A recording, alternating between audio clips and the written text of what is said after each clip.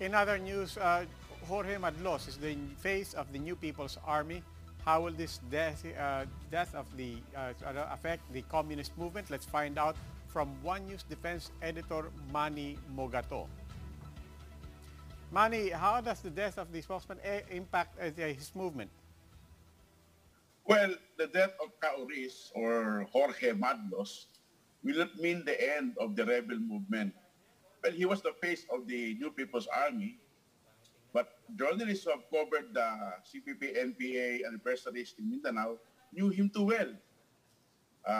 Defense Secretary Lorenzana said his death was a big blow to the NPA, and military spokesman Colonel Ramon Sagala said it will severely diminish the capability of the rebels. Most of the leaders of the rebel movement are in their 70s and late 60s. But I don't think it will have a dent, it will make a dent, because as long as there are injustice, neglect, corruption, inequalities, there will be NPAs. And surely they can find a replacement for him.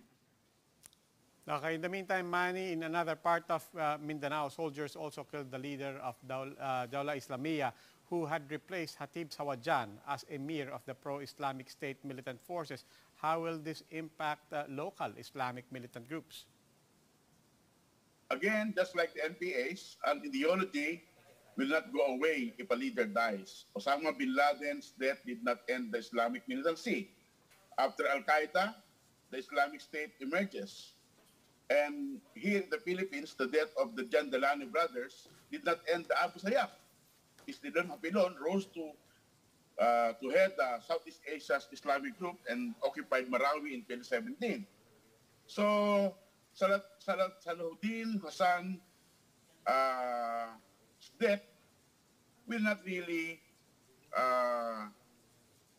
mean the end of the Islamic militancy or the Abu Sayyaf in the south.